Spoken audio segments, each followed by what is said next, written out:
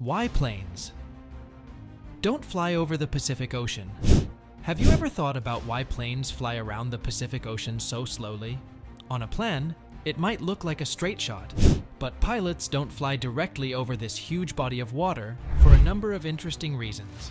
There's more to these routes than meets the eye. The weather can change quickly, emergency landings can be tricky, and the science behind bent flight paths is very interesting.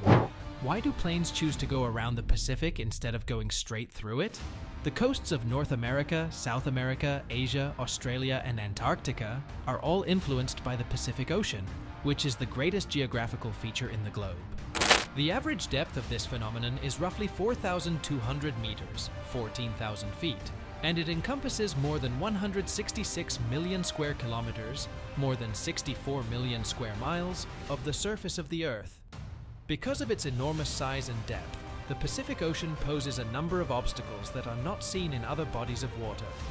As a result, specific flight routes have been developed that frequently go around the circumference of the ocean. As a result of its vastness, the Pacific Ocean is a crucial factor in the formation of worldwide weather patterns, the ecosystems of marine environments, and the paths that international shipping routes take. There is a great variety of marine life, underwater mountain ranges, and volcanic islands that can be found in the ocean, which is not only the largest body of water on the globe, but also one of the most diverse bodies of water ever discovered.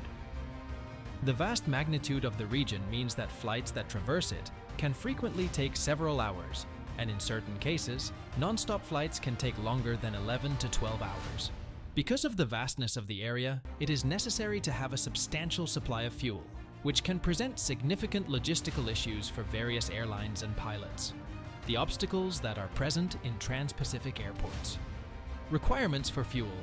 The enormous amount of gasoline that is required for trans-Pacific flights is one of the key reasons why airplanes avoid flying directly over the Pacific Ocean. To ensure that the airplane is able to arrive at its destination without incident, it is necessary to consume a substantial quantity of gasoline when flying over such a large body of water. When the duration of a flight is longer, the amount of fuel that is required increases, which can lead to a rise in the operational costs of airlines. With this in mind, airlines frequently choose routes that reduce the amount of time spent flying over the ocean, while also ensuring that sufficient fuel is available for the journey. The turbulent weather. As a result of the unpredictability of the weather over the Pacific Ocean, which is characterized by turbulent conditions and numerous thunderstorms happening in different sections of the ocean, the weather is known to be unpredictable. An aircraft may be exposed to a substantial risk if there is a possibility of experiencing severe weather. Aviation specialists from around the world underline that the majority of flights are planned to spend as little time as possible over huge bodies of water. This is due to the fact that storms are more likely to occur over water than they are over land. By taking this precaution, airlines are able to avoid turbulent situations and the safety of their passengers is ensured. Flight paths that are curved. When flying across the Pacific Ocean, one can find themselves wondering why planes do not take a direct route. The curvature of the Earth is where the answer can be found. Since the Earth is a sphere, flat maps can be misleading since straight lines on a flat surface do not indicate the shortest distance between two places on a globe. This is because the Earth is a spherical. Concerns over safety in the event of an emergency. When it comes to aircraft, safety is of the utmost importance, and the vastness and emptiness of the Pacific Ocean raises particular worries regarding emergency situations. Planes that are flying over the ocean confront substantial obstacles in the event that they experience a mechanical failure or any other unanticipated emergency while in flight. Landings during emergencies.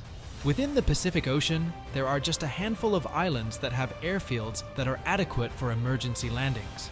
It would be more difficult to conduct rescue operations in the event that an aircraft encountered a serious problem, because there were no close landing choices. The conduct of a search and rescue operation in such a broad area would need a significant amount of resources and time, which would make it an unfavorable scenario for both pilots and airlines. The possibility of aircraft being lost. In the event that an airplane were to crash in the Pacific Ocean, the effort of locating the debris would be extremely difficult due to the ocean's size and its remote location. The difficulties that are involved with search and rescue operations in these large waters are brought to light by historical instances that include aircraft that have vanished due to their disappearance over the ocean. The actual application of curved routes, flights across the Pacific Ocean. When it comes to the planning of trans-Pacific flights, airlines typically choose routes that circumnavigate the Pacific Ocean rather than those that travel through the middle of the entire ocean. As an illustration, a flight that departs from Tokyo, Japan, and arrives in San Francisco, California, might initially go north toward Canada before gradually winding its way down toward its final destination. This strategy not only helps to save fuel, but it also shortens the amount of time that the aircraft spends flying over the open ocean. Common flight routes and itineraries. The curved route approach is frequently utilized by airlines for a variety of international flights that will be traveling across the Pacific Ocean. For example, an aircraft that departs from Los Angeles and reaches Beijing will follow a path that passes through Canada or Alaska before continuing on to its ultimate destination in China. This strategy is utilized to guarantee the safety of passengers and to reduce the amount of gasoline that is consumed.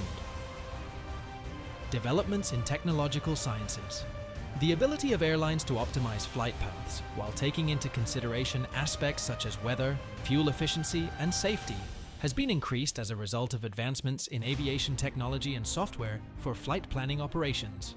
The most up-to-date navigation systems give pilots the ability to make dynamic adjustments to their routes, which gives them the flexibility they need to avoid potentially dangerous weather conditions and other potential obstructions along the way.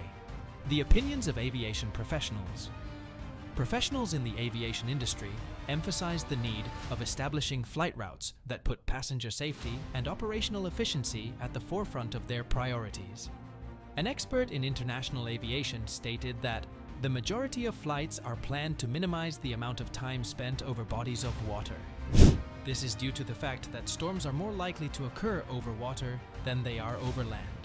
With this understanding, airlines are able to operate more efficiently and approach trans-Pacific trips in a different manner.